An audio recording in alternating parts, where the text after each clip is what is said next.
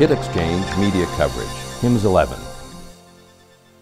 Well, when people replace their PACS system, there is the necessity that they migrate the existing patient data into the new system. And a lot of the existing systems were not designed to deliver that data out rapidly.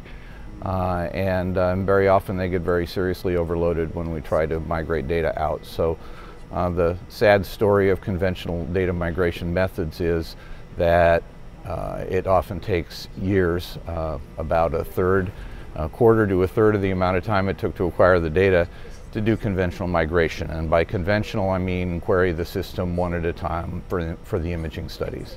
To do faster than that, you need to reach inside the old system, and that means specialized software for each type of source system.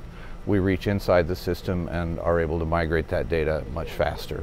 The other aspect of it is the DICOM interfaces from legacy systems do not export all the proprietary features of it, and the thing that we're finding increasingly is that people are interested in exporting annotation that was stored in proprietary formats inside the legacy system. So we also have the ability, when we reach inside the system, to pull data out that was, for example, physician annotation that was provided for using proprietary tools in the system.